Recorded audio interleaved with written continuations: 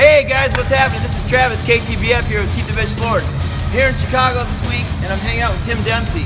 He built a badass 2017. Let's go check it out.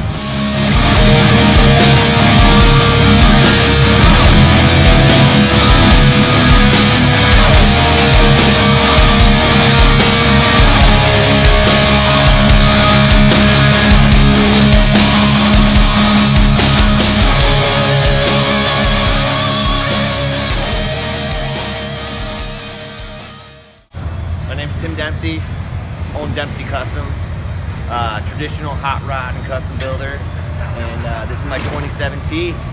Starting out at the front, man, check it out. 32 Ford grill shell, sectioned 8 inches, custom grill insert, all dimple dyed, meshed behind it. Got a 40 Ford front axle, speed hold it, 35 holes. Got 37 spindles, 18-inch spindle mount wheels. Traditional style motorcycle tires. Moving on back, we got 40 Ford wishbones that I shortened, took the hump out. Offenhauser friction shocks. Model A spring. Custom perch with a spring riser. Made my own motor mounts. Motor's a 62 Corvette 327, fully built, 60 over, headwork.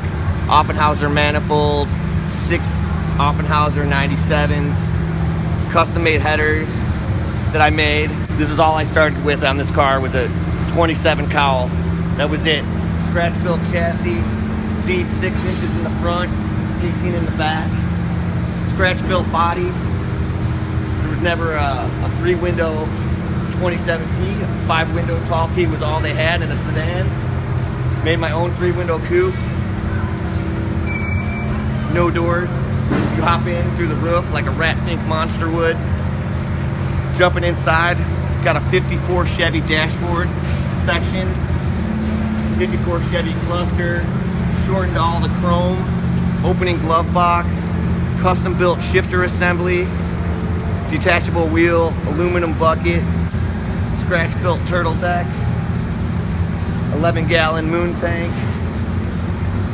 Got 9015 pie crust white wall slicks, 15x7 Supremes, custom insert, 55 Buick grill bar, inlaid as a 50 Pontiac taillight, and then of course the car was built in the era of 63, 64, so I got to rock my Illinois 1964 plate, and it just happens to be purple, which the color of the car is going to be, so it all worked out awesome.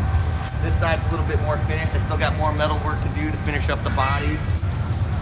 Jumping on into the inside, I got a little bit more metal work, doing all custom floors. It's going to get full NHRA certified roll cage, and she'll be ready for some paint. And we got a custom mix eggplant metallic purple that's coming this way. And she'll be ready for shows and hitting the track for July, so stay tuned and you might see this thing ripping down the street or at a car show near you, man. Thanks a lot.